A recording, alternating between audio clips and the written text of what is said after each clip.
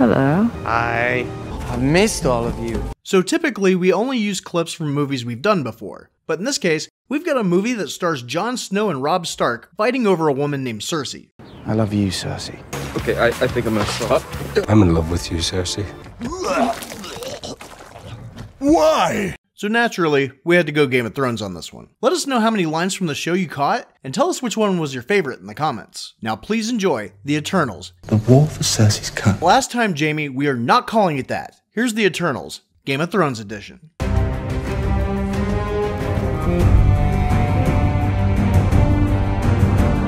And now it begins. It's about time. So we meet Cersei, a scientist working in a museum. So there she is, high and mighty Queen Cersei. Late as usual. As she's giving a presentation, there's an earthquake. She tells the kids to get under the tables, but has to help one of them that's too stupid to get out of a chair, only to find other ones that were even more stupider and just moved to the walls. They're not worth saving. He has a point. But she rushes over to save one of the idiots, making it just in time to stop a display from falling on her. But she does this by turning it into sand, and it's a good thing this girl's an idiot. I'm not an idiot. Otherwise, she'd be questioning why she's covered in sand and not a giant ammonite fossil that should have killed her. But nobody noticed, so she's good. At least until later that night, when she's walking home with her sister Sprite and her boyfriend Dane that they're rudely ignoring so they can talk about him behind his back. Because he's pretty, is that it? You like his pretty hair and his pretty eyes. Then this monster comes out of the river and attacks him. Cersei liquefies the cement, then hardens it again, trapping it for like 5 seconds. Then she stupidly lures it away from the empty riverside walkway to one of the busiest streets in London, putting a bunch of people in danger. Why? Well, she wanted to make sure that Dane and Sprite were okay, so she endangered half of London instead.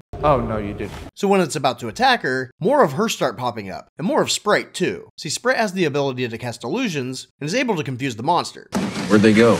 Then Dane makes it to the street, just in time to tell all the people who are too stupid to run away from the monster in the middle of the road, that they should run away from the monster in the middle of the road. No shit. So the two people she was trying to protect went there anyway? Yeah, she probably should have just stayed by the river. Too late for that. But anyway, they start moving around and are about to run away when it realizes which one is the real Sprite.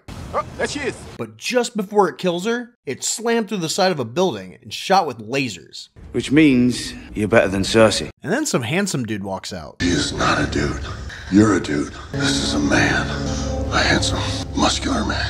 But he's too busy posing to realize that it got back up, so it's able to tackle him into a bus. Oh. Sprite and Dane also missed it getting back up because they were so mesmerized by Ikaris' awesomeness that they chose to turn their backs on the monster that was just trying to kill them. I like watching them too. But Ikaris lasers it into the river and it fucks off. Well, how many people are dead because she led the monster to the street? Nobody. Not even when she turned a bus that was flipping over into rose petals. Because obviously, with this many people running around, no one but the driver would be on the bus. You're fine, dude. So knowing that this is Cersei's ex, Dane's understandably intimidated by Ikaris. How long were you two together? 5,000 years. But they got together in 575 BC and broke up around 1920. So they weren't even together for half that long. Your math is blowing my mind. But Ikaris does not give a crap about Dane. Human male. Threat. Low to none. Cersei can keep him as a pet if she wants. But now Cersei has to tell Dane the truth. I have a feeling they might be a big three. What big three? Androids, aliens, and wizards. She's what they call an Eternal from the planet Olympia. And she and her friends serve the Celestial Arasham. Like Ego? Yeah, just like Ego. Small G, son. And 7,000 years ago, Arasham sent her and 9 others on a spaceship to save humans from these monsters called deviants. When they landed, the first thing they saw was a man too stupid to run from one, and he died. It's a beautiful creature. What? Well, what chance would he have had against a monster? I need a weapon. You have one! Even if he knew he was gonna die, any resistance he gave the monster would give his kid a chance to get away. But Ikaris got there just in time to save his son, who was also too stupid to run away. Kind of a running theme in the story. Humanity may be coming along slower than some of us want. And after they fought off more of the deviants showing off their powers to the people, the kid's like, you couldn't have shown up like 10 seconds sooner to save my dad? I was distracted. How am I supposed to sit here planning a war when you're over there looking like that? So the Eternals fought together for thousands of years and considered themselves siblings. Little brother, beloved siblings. with their leader Ajak as their mother. Hey, is Ajax your actual name? Because it sounds suspiciously made up. So they all arrived in 5000 BC, and then 4,425 years later, Ikaris finally gets the balls to hit on Cersei. So they bang. What took you so long? Should have done this 5 centuries ago. And then only takes him another 975 years to put a ring on it. Whoa, just like that? So they're just this one big, happy, incestuous family. Drinking, traveling the world, banging each other, and killing deviants. Those were the good old days. Until 1521, when Thena starts mumbling some crazy shit and attacks the others. You've never had to fight me. But I've always wanted to. Gilgamesh had to agree to be her babysitter, so Ajak wouldn't erase all her memories. Why would she do that? She has what they call mad weary, and they say the only way to fix it is if they erase all her memories and call Arasham to tattle on her. But this makes Druig mutiny and decide that he doesn't have to listen to Ajak anymore. See, she told them that they're not allowed to interfere in any human conflicts, so they were all just standing around watching soldiers slaughter people. Because that's what heroes do. And Druig is all, I can make him stop, and I'm tired of you telling me that I can't. So he does. Druig sucks. He does, sir. And then mommy's favorite, Ikaris, is ready to kick his ass, but Ajak stops him. I would knock your heads together and lock you in a bedchamber until you remembered that you were brothers. Since the deviants that they were hunting were the last ones, Is that all of them? Not all of them. she says that they should separate and live amongst the people. And they're like, okay, and go their separate ways. So Druig uses his mind control to take all the people and go start a village. Him and his cult.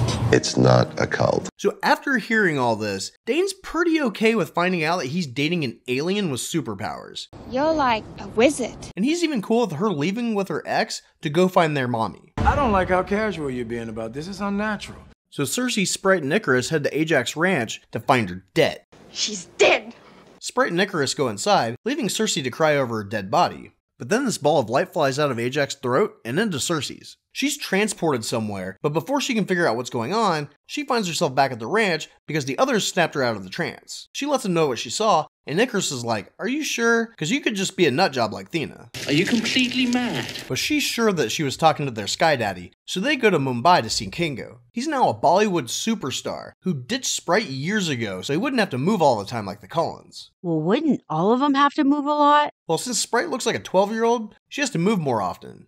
Run to the litter. But she can make herself look older, but the second somebody touches her, the illusion breaks. Why did Arasham make me this way? But Kingo's made people think that he's the last of a long line of stars in this family. Grandfather, father, and me. But apparently nobody ever wonders why they all look 40.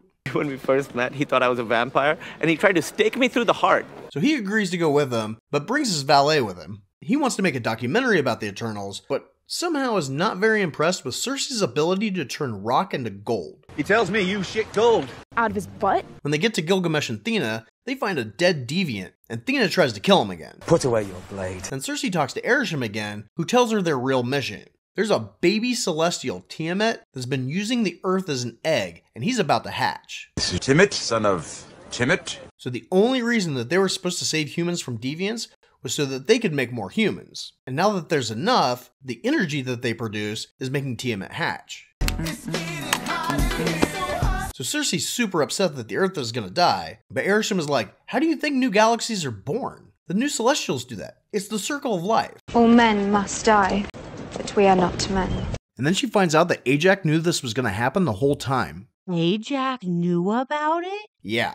Why would she want them to live with the people they're gonna kill? Oh, that's not even the stupidest part. All of the Eternals are robots. Do a lot of people not know if they're robots? Think about it, right? I'm right. Arasham made them himself, but designed them in such a way that they need their memory wiped every time they get a new mission. So Thena's Mad Weary is just her memory wipe failing. But if their memories are wiped, how would they know what Mad Weary was? Well, most likely he doesn't wipe Ajak's memory, so this is probably a lie they came up with just in case this happens. What the real question should be is, why does her remembering make her attack her family? Turns out we are the bad guys. But collectively, they all don't seem to notice that they have no memories prior to them being on the spaceship, even though they all think that they're going to go back to Olympia when they're done, which doesn't actually exist. There is no Olympia. But if they want the population to grow, why wouldn't they stop people from killing each other? Well, they weren't supposed to interfere with any human wars, because during wars, countries develop better ways of treating injuries and advanced technologies. Well, why wouldn't they just have Druig and Phastos do that? I know, right? They could have just created a utopia where all the people had to do was bang, and they could have got the same result. I could teach you how to do it. I know how to do it. You know nothing. Well, it might take you a few million years of practice before you get really good at it, but yes. But the world has almost been destroyed a lot. Like a lot. Like a lot? Yes. Why didn't they stop those? Okay, but think about how fast they resolved those events. Even if they managed to hear about those in time, realistically, only 2 of them could have made it there to do anything. Ikaris and Makkari. But hold on, it gets dumber. See, Arasham also created the deviants. He sent them to all the planets to kill the predators, but once they did that, they started killing the intelligent life of the planets too. So then he made the Eternals to kill them, but for some reason didn't program them to know their mission. He instead made it so they would have feelings and stuff. And since he did, Cersei wants to protect the people. Love is the death of duty. So she tells everyone what's going on, and that she's going to stop it. I'm not going to stop the wheel. I'm going to break the wheel. They think that Druig might be able to help put Tiamat to sleep, but they don't know if it's possible. And some of them don't think that they should, even if he can. So they agree to wait until they're all together to decide what to do. Cersei should decide. Well, Druig stayed in the Amazon, and he's still controlling the village that he took over when they split up. He wants a minute to think about what they're asking, and Ikaris is all like, let's just leave him behind. But Cersei's in charge, so they agree to wait around for his decision. And while they wait, Gilgamesh and Thena went off into the woods to talk about how much Thena appreciates everything he's done for her. I have a bad feeling about this. And Cersei asks Ikaris why he ghosted her. I beg your forgiveness. But just as he's about to answer, a pterodactyl grabs him. You won't be happy about that. And somehow, Cersei didn't see this giant bird swooping down right in front of her. Was she mesmerized by Ikaris' awesomeness? Probably. Oh, you guys didn't pick up on that? Then another jumps out and kills one of the villagers, and another one goes after Cersei. Kingo uses his finger guns to protect them the best he can, and with Ikaris gone, he's the only fighter left. It's all on you. Cersei gets a bunch of villagers into a cabin and turns it into metal to protect them, then gets slammed into another building. Druig makes a bunch of his cult members shoot at the deviant while Cersei traps it under a tree. But Cersei convinces Druig to let them go, giving it an opportunity to escape. He never should have trusted Cersei. Kingo needs to charge up so he can kill the Doberman-looking one, so Sprite distracts it. How can someone so small be such a huge pain in my ass? And then he blows its head off, and it dies. Oh, yuck. Disgusting slobs. Gilgamesh and Thena see Ikaris fighting the pterodactyl, and get there just in time to see him get attacked by the succubus demon. I heard that a succubus was about sex. Sprite might have been on the horny side when she told that one. It's true, buddy. Anyway, Gilgamesh saves Ikaris, and just as he recovers, Thena starts glitching. She attacks him, but he's too stupid to fly away. I suppose it does seem strange. Then Gilgamesh stupidly leaves the injured deviant alive to protect Ikaris. It seems that the succubus deviant is the one in charge, and it sends the other 2 back to the camp. The young wolf is on the move. So Ikaris follows them. You stay here, I'll come back. He kills the pterodactyl, and then gets to camp just in time to save Druig from the tiger by lasering its face off. Then he saves Sprite and Kingo from the wolf deviant. But it's kicking his ass, so Cersei stabs it. Then it attacks her into an insanely deep pool that's chilling in the middle of the village, and she turns it into a tree. I can't change sentient beings. Liar! And everyone's super shocked because no one knew she could do that. She never tried in 7,000 years? Yeah, and you thought it was bad that Clark Kent took 30 years to try to fly. Are you effing stupid? But while everyone was thinking that what Cersei did was awesome, Thena starts glitching again, and the Mega Deviant decides to go after her. And even though Gilgamesh was holding his own while he was the target, when he's able to attack it from behind, it gets him, and he dies. It'll get better. It doesn't even hurt. Thena sees this, but since she promised that she would stay put, she just watches him and gets all sad. Thena, the goddess of war, the greatest warrior of Olympia. I could have used some help. And then after it kills Gilgamesh, the deviant gets more human-like, and now it can talk.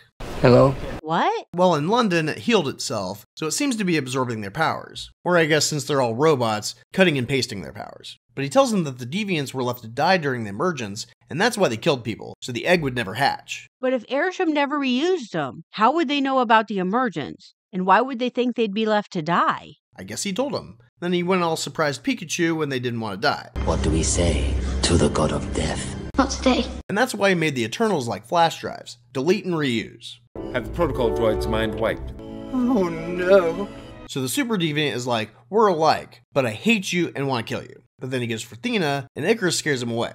The next day they go see Phastos. And originally he wanted to give humans more advanced tech than Ajax would allow, but after nukes were used, he just gave up on humans. So they don't think he's going to want to help. But when they get to him, they find out that he's married with a kid. Robots can have kids? He's adopted. He tells them that his family has renewed his faith in humanity. So they're like, so you'll help us save the world? And he's just like, nah. Life affords no greater duty than to protect one's family. He tells him that he doesn't use his powers anymore, and then Ikaris calls bullshit by lasering his window and breaking his table. We thank you for your hospitality. Which causes his husband to come in and is all, if there's a chance you can save our son, I'm gonna need you to do that, dumbass. I mean, how do you protect your family? By letting them die. Now keep in mind, Phastos is supposed to be the smart one. I drink, and I know things. So now they need to go get Makkari, who's still living on their ship. Is that how I'm to while away eternity? Reading. Mind needs books like a sword needs a whetstone. And it seems like in her isolation, she's become a bit of a hoarder. Ship. Is that the ebony blade? Excalibur. So she named your sword. Lots of people name their swords. Lots of cunts. They tell her that the Earth is about to blow up, and she does not give a crap because she's been bored. Of course I care about the planet, the buildings, and all the animals on the planet, and the people. So Phastos has figured out that he can make friendship bracelets that will combine their energy to give Druig enough power to keep the baby Celestial asleep. Then, once they move all the humans to a new planet, Tiamat can emerge. I mean, Carol did it for the Skrulls, how hard could it be? You're gonna need a bigger boat. But I don't know how she would handle people who were too scared to go to a new planet. They can live in my new world, or they can die in their old one. Sprite and Kingo don't like the plan, and think that they should just let the Earth die and get their minds wiped. They ask Ikaris to back them up. Every moment you delay gives Cersei another moment to prepare. But he says it's Cersei's call. So Sprite throws a baby fit and runs off. Then Ikaris tries to go after her, but Kingo stops him and says that if he likes the plan, that he's in. Is this some kind of trick? And that's when the emergence starts. So Phastos sends Makkari to find the spot Speedy Gonzales style. And now that they've run out of time, Ikaris puts on his uniform and destroys Phastos' lab. We're not doing it your way. He admits that he's known about the emergence since 1575. Ajak told me everything when we left Babylon. And since they now know that he's been lying to him, and that Ajak would have picked him if she wanted the emergence to happen, they know he killed her. Mother. See, a week ago, she told Ikaris that she wanted to stop it because the Avengers stopped Thanos. But we also knew that she was having second thoughts back in Babylon, so I guess the reason that she told Ikaris then was so she would have somebody to stop her from backing out. And unfortunately it worked a little too well. This was your treason. Because he took her to a place where deviants had been frozen for centuries. Sleep beneath the ice for thousands of years. And he pushed her off a cliff, and she died. Hard to blame you? Cersei will anyway. Then he took her body home, and it's a good thing that they found her at night, because his setup wouldn't have worked if they could have seen all the crap he set on fire. They burned it down. They burned everything. And I don't know if he's sad that he killed his mommy, or pissed that he broke up with his girlfriend a century ago, just to have Ajax back out. Why did he have to break up with her? Well, he was afraid he wasn't going to be able to keep the secret anymore, after keeping it for thousands of years. If I'd gone back to her, I would only have told her the truth. So he may have killed Ajak, so Cersei wouldn't have been sad the week before the emergence. The things I do for love. But as they're arguing, Makkari comes back and is going to reveal Tiamat's location, so Ikaris tries to kill her. Kingo jumps in front of her, and she runs away, and then he yells at Ikaris. You killed my mother! So even though that Kingo believes that they should let the emergence happen, he's pissed that Ikaris betrayed him. You have less honor than a back alley whore. He backs off, but tells them that he's going to have to kill him if they try to stop the emergence. But Sprite is all for this, and they fuck off together just as Thena comes in. I guess she wasn't invited to the family meeting. Shouldn't have brought her here in the first place. Then Kingo decides that he's not going to help him, but he's also not going to help Ikaris either. As you can see, being an Eternal does not preclude you from having human emotions, such as cowardice. So he and Karun go home. And do what? Watch TV? So the only one that has had a person with them this whole time is not going to fight to save the people. Yeah, pretty much. Well, you can kiss the lunchbox goodbye. They're worried that Druig won't be able to put Tiamat to sleep without everyone's power, so they talk about having Cersei kill it. Why don't we just find baby Thanos, and... First of all, that's horrible. Well, she doesn't want to kill him, and has a baby fit, so they convince her that it won't come to that, and then Thena gives her a pep talk. Get up. Well, that was very moving. Phastos thinks that he can fix the friendship bracelets with Cersei's light circle thingy, and I'm pretty sure he mentored Tony Stark at some point. Now he's a famous Avenger and won't return my calls. Yes, it's very cool. But he fixes the bracelets, and because time is of the essence, they change into their uniforms and take the domo to where Tiamat is. But Ikaris and Sprite are already there, and Sprite is all, "You're not really gonna kill him, are you?" And he's like, "Fuck yeah, I am," and blasts their ship. He runs into Thena, but it seems that he figures he only has to kill Druig. He has to die. But Thena knows that Gilgamesh is dead because he killed Ajak and is all, nah, let's fight. Step aside or there will be violence. I choose violence. Makkari took Druig and Sersi near the volcano, and they activate the Unimind. When this triggers Thena's, Ikaris now knows where to find him, which isn't hard, because we're connected. He grabs Druig, flies him way up, and then lasers his ass back to the ground. By the time they knew what was happening, it had already happened. And then he destroys the ship, and goes down to the rest of them to tell them that he killed Druig, so they might as well give up. But if all he thinks he has to do is kill Druig, why would he destroy the ship? Doesn't he think they might need it once the Earth breaks? I don't know. I think he just wanted them to think that they can't beat him or something. Power resides where men believe it resides. We're no match. It's Ikaris. But Makkari isn't happy that he killed her brother. Your brother or your lover? Are you too new? Because I hate it. So she speed beats the shit out of him.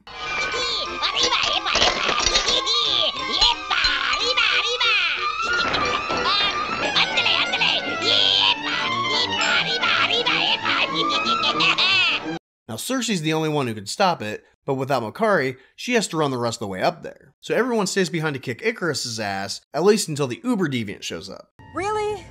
This guy again? Why do you want to help him? Even though it wants Ikaris dead too, they have to fight it because it'll be way too powerful if it gets Ikaris' power. Well, that makes it simple then. Then it flashes Gilgamesh's power, so Thena's like, oh, this shit is on. So she follows it into a cave, which is really stupid because if it's in a cave, it can't take anyone's powers. Well, I'm sure that was a lot of fun for you.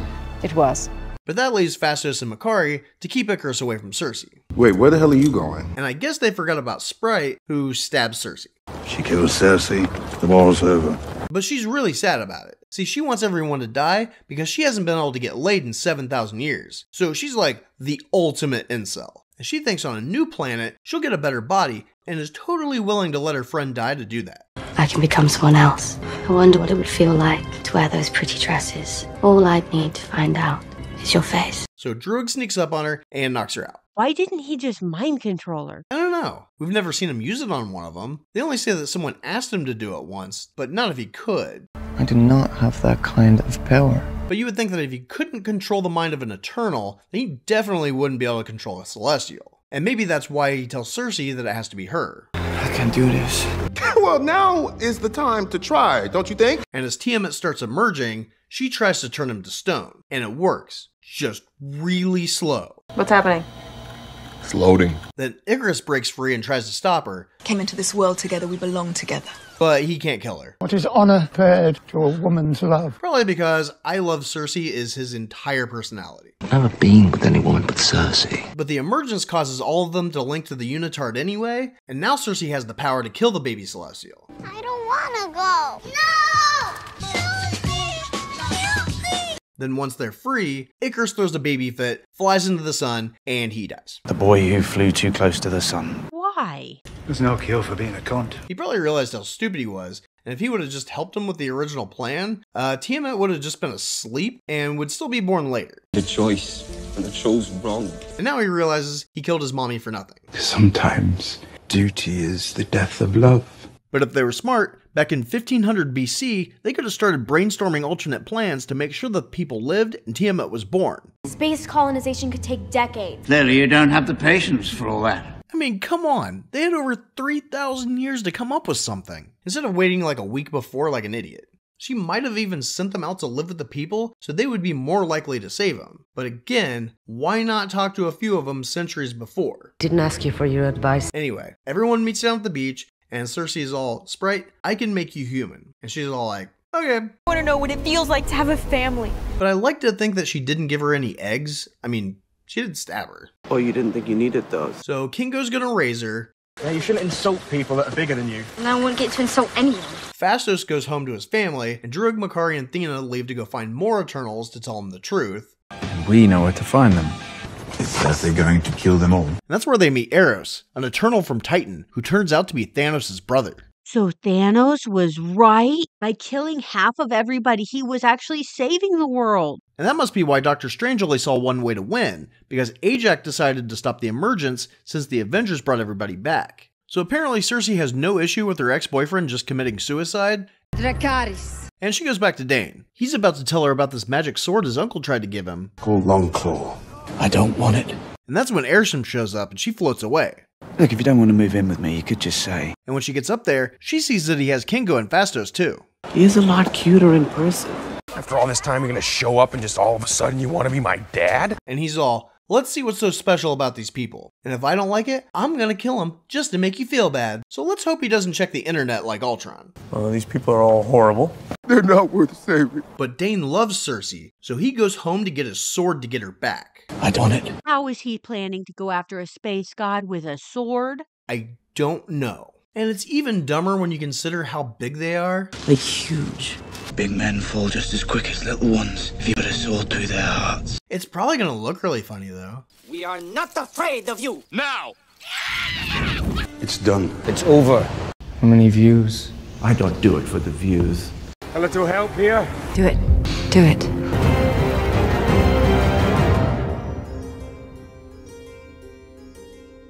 Why are you still here?